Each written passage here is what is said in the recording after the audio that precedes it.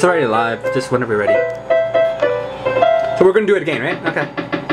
Hello everybody! Come on in, come on in. Today is our review on the HOTUS Rhino X55 joystick. Come take a look. We've got Spencer Kubix of Good Games Guys. He's from the Good Games Army.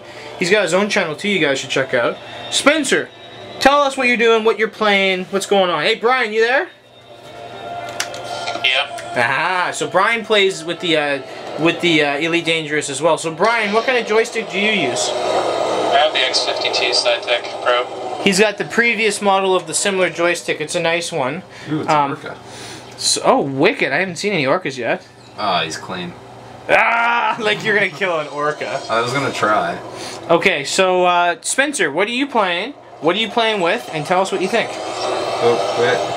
I am playing Elite Dangerous with the Saitek X55 Rhino, Saitek's latest HOTUS, which is hands-on throttle and stick. Yes. Hands-on throttle and stick, that's what she said. It is what she said. So, what other sticks have you used in the past, other than your own, of course? I've used the X52, which Brian has, and like a Thrustmaster, which is a basic one back in the day. I've got, if you look down here, I've got this disgusting Wingman. This is my Sidewinder. That's what I grew up on. That's from the 90s. Still works well, but it's good. So Brian, tell us what you like about the X52.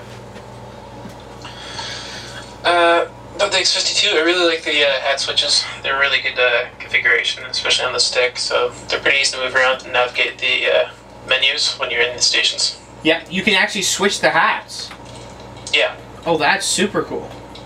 And the finish is really nice. And the Yeah, finish, it's got a nice finish. It's really smooth. Yeah. And although I didn't like the spring system initially, I actually quite enjoyed the lighter springs. Gives you more flexibility to move it less. Yeah, very cool.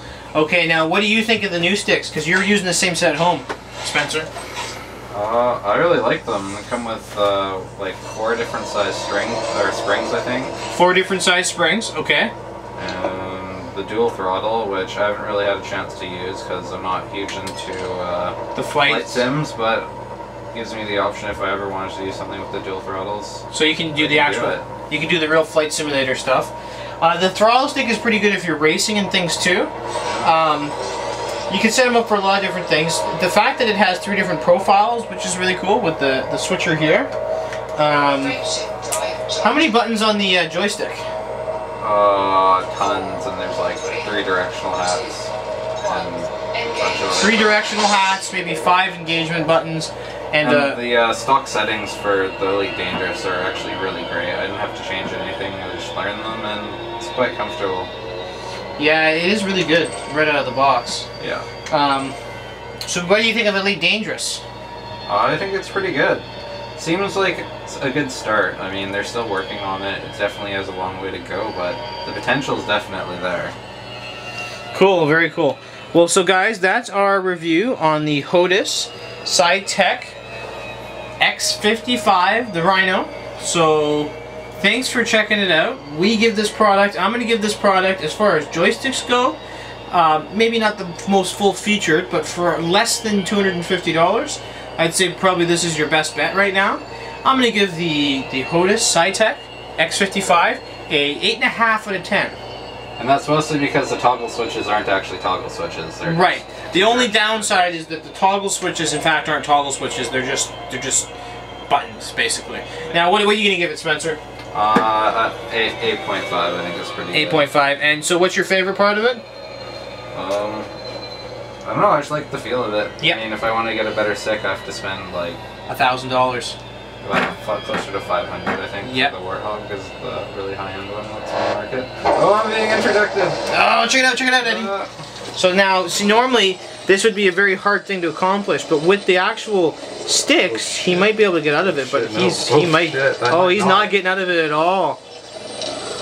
Just jump again. Oh my God, it's close. Oh, he's getting it. Oh no, don't lose it, don't lose it. He's got 2 more bars to go. Can Spencer keep in it? Oh no! Oh no! Get out! Into it. want is all you have. You're being attacked by a pirate. Can you kill him?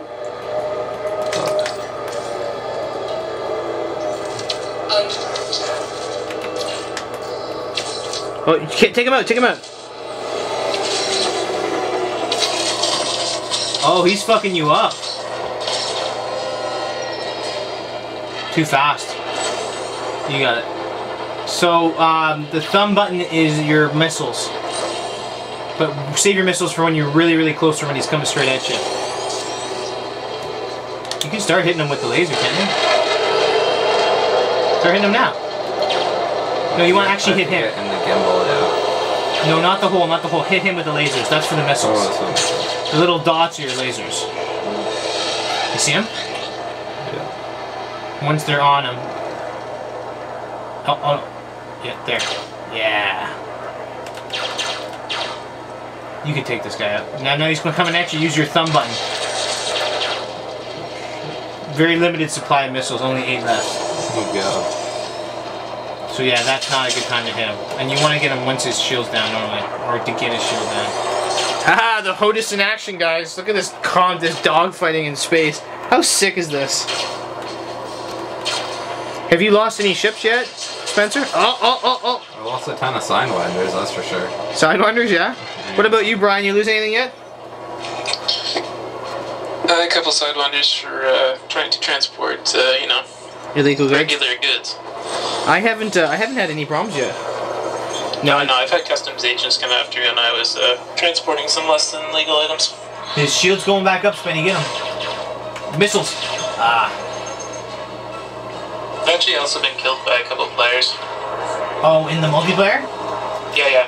I accidentally shot a cop, so I got the bounty, and quite quickly, someone in a very powerful ship came and wasted me. So, hint online, don't get bounty killed. It's only worth $300, but people go out of their way just to screw you over. Of course.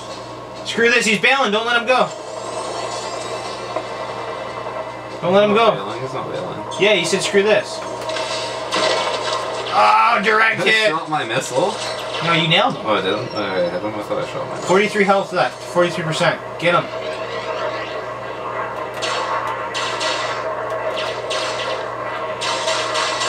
You're just out-dogging this guy. He can't even get any hits on you. Put more energy in weapons.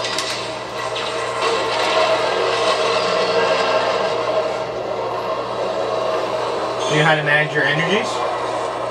Yeah. Just start spamming them. Missile. Well, too late now. It's my first time with the missiles. Definitely. No, they aren't locking ones. No, I need to get better missiles. Target shields online. There you go. Well, now you got no shields, so that's dangerous too. You can start sitting me. Just spamming them.